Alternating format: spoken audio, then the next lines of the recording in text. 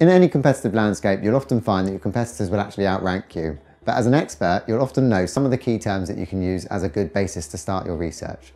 This process is about ensuring that you're covering the right subjects with your content in order to get the best results for you and your business. In this quick vid, we're going to talk about how to find your competitors' keywords for content ideation. And this is a process that helps you to find the key terms that your competitors rank for but that you don't. And then once you've got this list of key terms, you'll use this to evaluate the best opportunities from that list for new content. The key indicators that you'll be looking for are the searches in your target market, if the trend of these searches is going up or down, the keyword difficulty and how that keyword difficulty compares to other keyword opportunities, and where you and your competitors rank for these keywords. And to do this, we're going to look at 3 methods today. The first of these 3 tools we're going to look at is called SEO Monitor, and it uses something called Competitor Insights to deliver this task. It's a simple link that you find at the top of the page. It presents you with a dashboard of opportunities for keywords that you and your competitors might be trying to rank for, and a number of search volumes around terms that are linked to it according to Google's close variations and close matches. It presents you with this quick snapshot of linked terms so that you can compare yourself and your competitors to see who is stronger in particular areas. Unlike the others, this does actually present you with a list of increasing or decreasing search traffic. Essentially, what you're looking for is the sharper the increase, the more opportunity. But it's also important to understand that other SEOs will have access to this information, and so that may also present a tougher opportunity that others will be really competing for. The second tool is something called AHREFS, and they use content gap analysis for this task. It is the only one of the 3 that will suggest the keyword difficulty. This is a ranking out of 100, and typically you're looking for the lower the better. But that doesn't stand alone. You do actually need to also compare this to the number of monthly searches within your target market. All you need to do to use this tool is log in, scroll down on the left, and then you'll see something called Content Gap Analysis.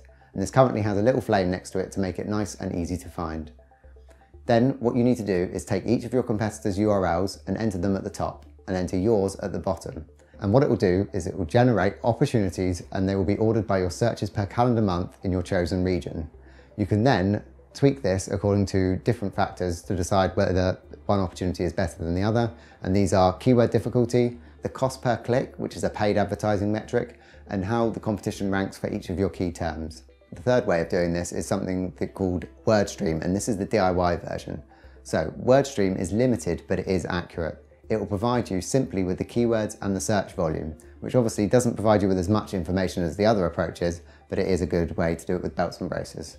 All you need to do is create a spreadsheet with columns for keywords, search traffic, competitors, and list them one by one in each column.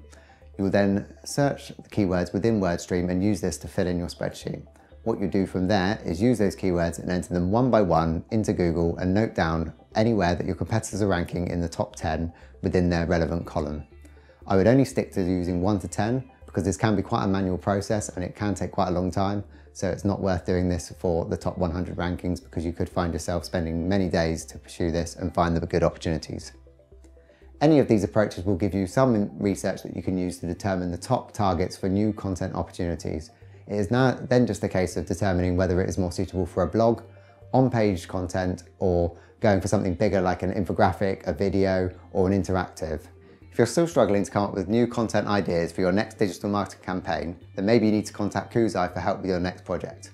What we'll do is we'll use the research and the intelligence using the industry-leading tools that you can then use to design content that is going to have the best impact for you and your business.